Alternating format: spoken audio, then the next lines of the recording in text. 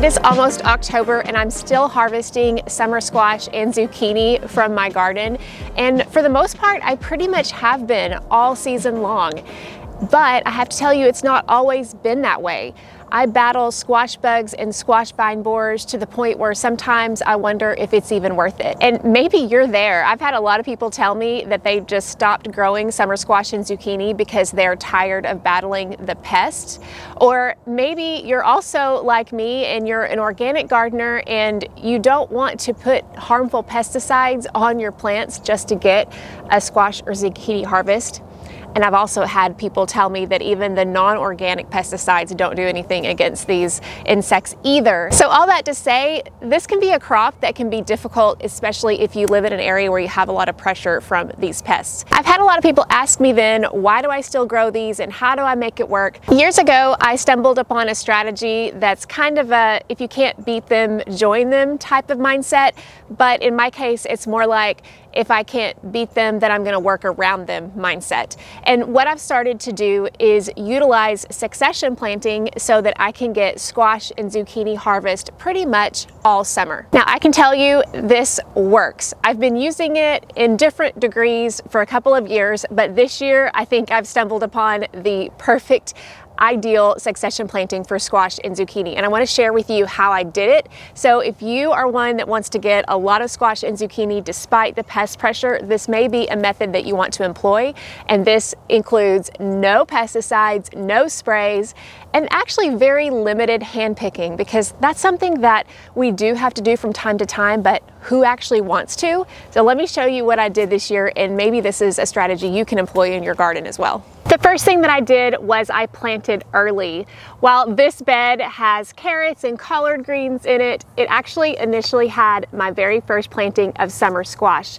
And you may recall that I started these seeds indoors. I show on a video how I did that. And I think that made a huge difference because I was able to get a very early harvest of my first summer squash.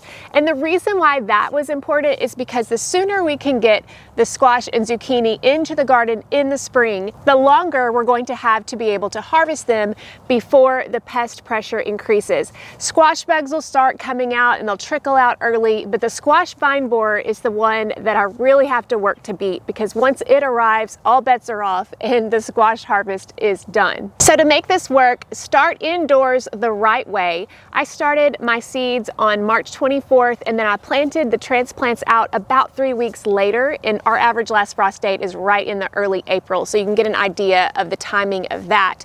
And then I ended up starting my harvest in the middle of May, and that harvest continued until about mid to late June. And at that point in early July, I took out the crops that were infested with squash vine borers and squash bugs, and from there I had a blank slate here, and it also gave me a chance to plant my next planting. So the goal here was early planting and a long harvest before the pests arrive. Now, one thing that you have to keep in mind if you are doing this early planting is that a lot of times when the squash flowers start to come out early in the spring, the pollinators are not there yet. And so at the beginning of the harvest, I had to hand pollinate. I took a child's paintbrush and I just came out every morning and I transferred pollen from the male flower to the female flower, and I had to do that for a few weeks until the pollinators started arriving at my garden. So that's one thing you want to keep in mind with an early planting. You may have to hand pollinate for a little while, but you won't have to hand pollinate most likely for the whole harvest, but do keep that in mind for a good harvest early on. Next, let's talk about the second planting. My second planting was right here, and this is one that I'm actually still harvesting from, but the timing and the steps on this second planting are key. In this bed, I harvested carrots from the middle part of the bed about mid-June, and as soon as I harvested those carrots, I planted seeds directly in the garden. I didn't do any transplanting at this point. It's just not necessary. The soil is warm enough. So I planted the seeds directly in this bed, kept them watered. The key here was that as soon as those sprouts germinated, I covered this plant with insect netting, and I kept it covered with insect netting until early August. And the timing is going to vary based on where you're located. I usually keep a pretty close eye on how long the squash vine borer is active in my area, and I have found in general that it's not as active as soon as we get into early August. Now these crops were actually ready to harvest before August. When I started seeing those female flowers come out, I actually did lift up the insect netting and I did some hand pollinating for a couple of weeks to get an early harvest underneath the insect netting here. But then when I took off the insect netting, I was kind of taking a risk, but you got to do some tests in your garden. I took off the insect netting, and of course that time of year the pollinators are very active, and I didn't have to do any more hand pollinating the rest of the season. And this, as you can see, these are actually two plants. We have a zucchini plant and a squash plant, and they have outgrown this 3x6 portion of the raised bed where it was planted in. But I've had harvest ever since probably the end of July, and now we're at the end of September, early part of October. That's a pretty long harvest. And I've seen some squash bugs here and there, and definitely not any squash vine borers. So really this planting has been relatively free of pest pressure. The key was to make sure and plant as soon as I had a bed space available, and then cover with insect netting until the risk was no longer present for heavy pest infestations. Now I'm sure from season to season this may change, but for this year, this worked out great. But honestly, I had no idea how long that these crops were gonna last. I wasn't sure. I felt like I was kind of rolling the dice there with the squash vine borers, and I wasn't sure if maybe I had taken the insect netting off too early, so I went ahead and planted a third planting. It's kind of hard to tell the difference at this point, but in this part of the bed, I have that second planting, the one that I'm still harvesting from, squash and zucchini.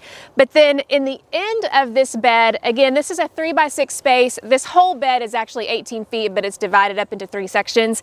In this part, I direct sowed more seeds of the squash and zucchini.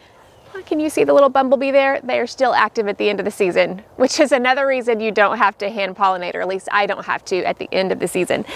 But I planted another set of squash and zucchini on this side, and they are actually just starting to get going. These crops are kind of at the end, I feel like, the second planting, because they have produced so much.